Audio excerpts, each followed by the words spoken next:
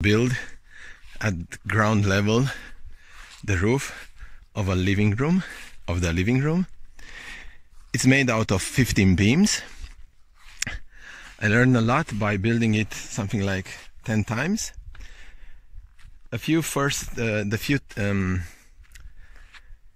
other times either the pillar was too low, so the beams were unable to, the last two beams were unable to fit, or the position of the pillar was not correct, so the beams were, the center pillar, the center circle was eccentric, so it did not work.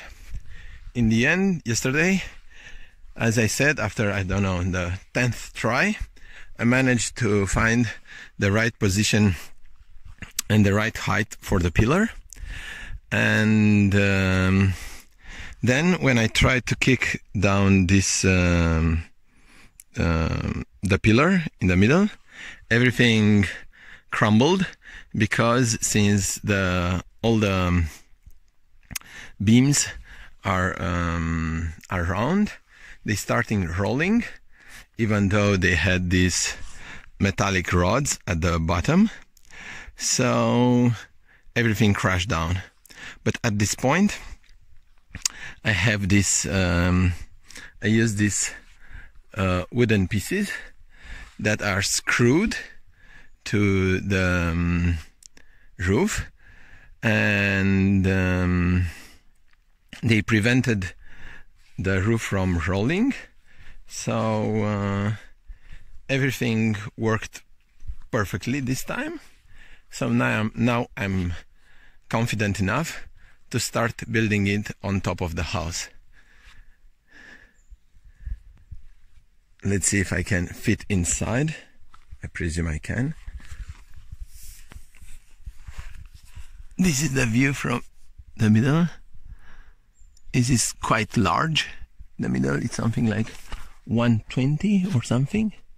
Let's see if I can. I don't know if I can.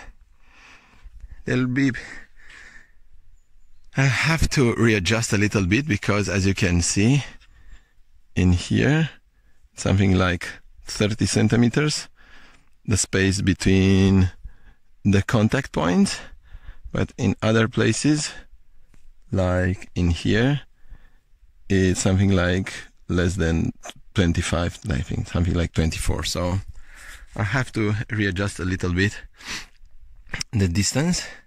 Also, another lesson that I learned is that it's very important to have precise measurement between the contact points.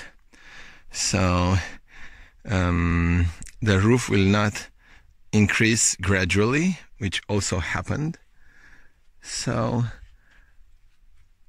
I know much more than I knew before from building this kind of roof, but certainly I still have a lot to learn. Hopefully in a few hours I'll be able to take it down and build it again on top of the roof, on top of the house. So this will be the last roof of the house, and from now on all I have to do is cover it with boards. Bye bye for now. Later with the roof on top of the house. For more details about my project, you can follow me on my YouTube channel or on my blog.